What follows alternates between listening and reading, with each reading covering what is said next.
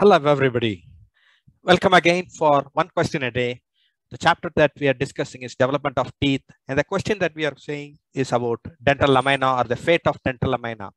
If this question comes in the exam, the key should be you have to discuss what is dental lamina. You have to talk about the primary epithelial band formation of dental lamina. Perhaps with the help of a diagram, line diagram would be helpful.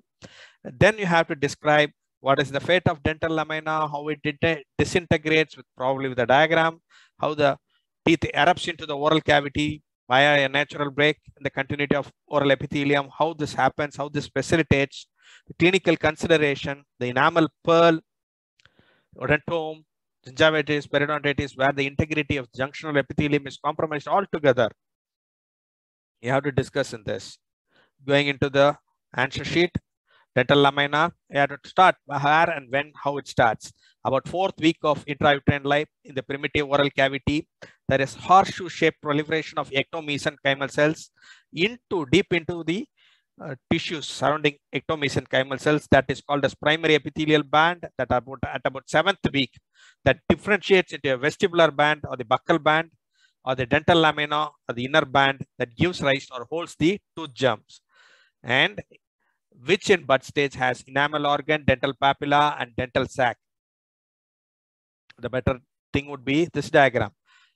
Horseshoe shaped, each one of this proliferation downwards, epithelial band, invasion into the surrounding thickening of connective tissue that gives rise to your thing.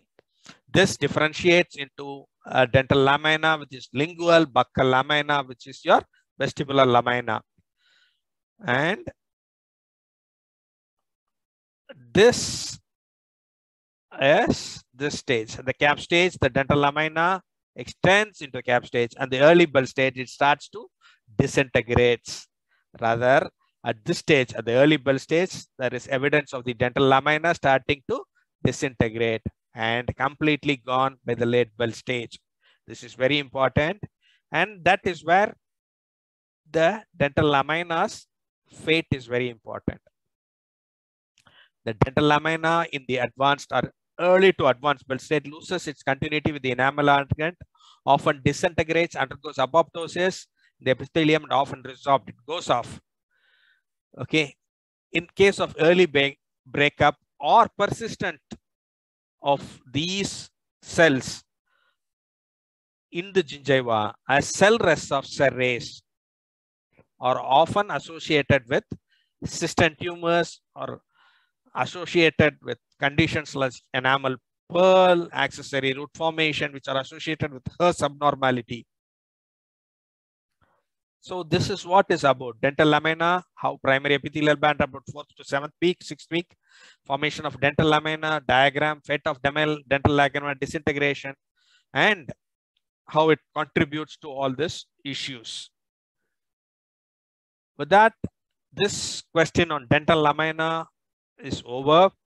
It is often, not very often asked, but still a good while to understand the concept of how dental lamina, how you should answer this question as. Happy learning, and join us in this channel for another session.